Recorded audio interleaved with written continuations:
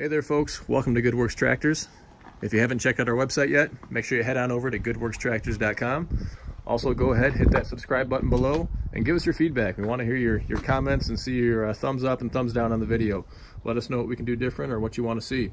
So today we're going to go ahead and go over different hydraulic options for your tractor, what they are, kind of just explain the different valves here, what you would use each type for, and how you can get these things configured. You're going to see this is on a John Deere 3046R. Kind of see that number down there. This is my own personal tractor I've had outfitted, so I am fortunate to have quite a few options on here. So we'll go through those here and you can see what they're going to do and how they're going to act. So anyways, we're going to start out with the Electro-Hydraulic third function, which is going to be controlled with a little thumb control here. Get that around there so you can see. So you put your thumb on there, you can push up or down to control whatever action is going to be. Right now I have it hooked up to control the rotating chute on my snowblower here so it can rotate left or right to throw the snow. Okay, so that is actually going to be plumbed right back here to this outlet right here. That's my third SCV. What an SCV is a selective control valve.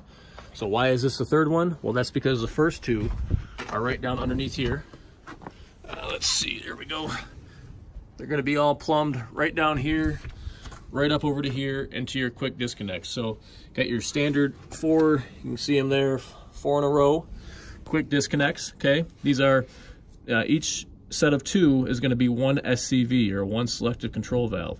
So one of these is going to control the up-down motion of the loader, and then the other set there is going to control the curling and rolling of the bucket, all right? You can see up here, I've got another set of remotes. These are quick attach right here, and these are actually plumbed in to that third SCV as well, okay? And you'll see you can follow the hoses around and come up. We'll take a look here on the front side, and they're actually gonna pop out right here, okay? So this is what I would consider grapple ready. So if you had a grapple on the front here, if I took the snow pusher off, I could pop a grapple on and just plug right in there and then control the open and close motion of the grapple jaws with this thumb control, which is very nice. You will see older versions of the tractors that don't have this option available. You're going to instead have a separate lever that's mounted somewhere down in this area typically that you'll control the open and close function of the grapple with that lever. So actually the hoses for that are hanging right here loose, again because I do have my snowblower hoses that are connected right now. So to this cylinder, where is it at? This cylinder right here that you can see, okay? Next up, we have the 4th and the 5th. That's gonna be these two SCVs right here, all right? And so to control these in my setup that we have right here, I have what's called a diverter kit. This is an electric diverter kit. And so when I engage this with the tractor on, I would push it that way, and this green light would light up. It's going to divert the flow from my loader functions up here to whatever I have plugged in those 4th and 5th valve. And I would use my joystick right here to control the action of the 4th and the 5th valve. And so what I have hooked up to these right now, one of these is going to be, we can follow these hoses here, going to be to the deflector angle of my snowblower. So if I want to adjust the pitch of that one way or another, I would engage the electric diverter kit, and then I would use the function of the loader, either forward or back, the joystick I should say, and it's going to adjust the pitch there. The other valve is hooked into my my hydraulic top link right here, okay? And so that's going to adjust the pitch forward or back of my eye match that I have, as well as anything I have attached to the eye match on the 3-point hitch there.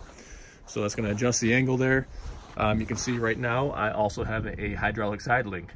Well, I don't have any plugs for that at the moment, so I've got those just strapped up here, you know, just unplugged there and just ready to go if I need to. So I would just unplug these two hoses here and then plug those in. So you can, I'm told, get diverters or splitters for your valves. So I haven't seen that. A lot of things I haven't seen in life, but so it could be out there. I might be able to even find a way to plug everything I have here in and operate it. So, but it's a bit of a tangled mess as it is right now, so I don't know if I need anything else back there.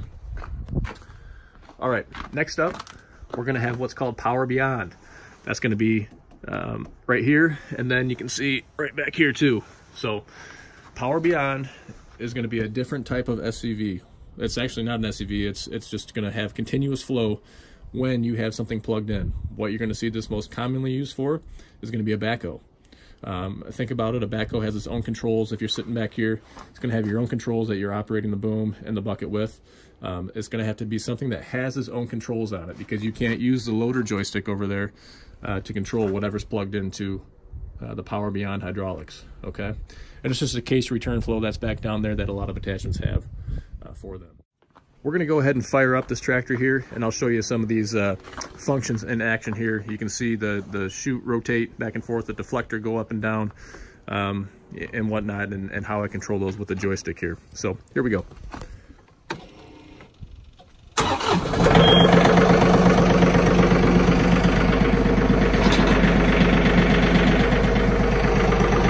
Okay. I'm going to go ahead and use the third function right here to rotate the chute.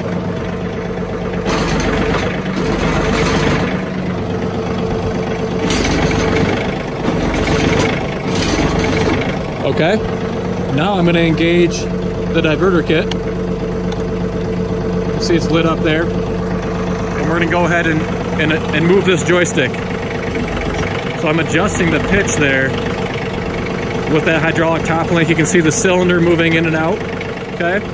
Now if I go left to right, watch that deflector angle change. Okay? Move it that way to adjust, or the other way. All right? And you can pop right back out. Well, you'll notice when I'm engaged like that, the loader is not moving. Okay? Nothing's happening with the loader. That flow is directed back to the other functions back here. So to get out of that, pop back out, and we're back to operating the loader like we normally would, okay? All right.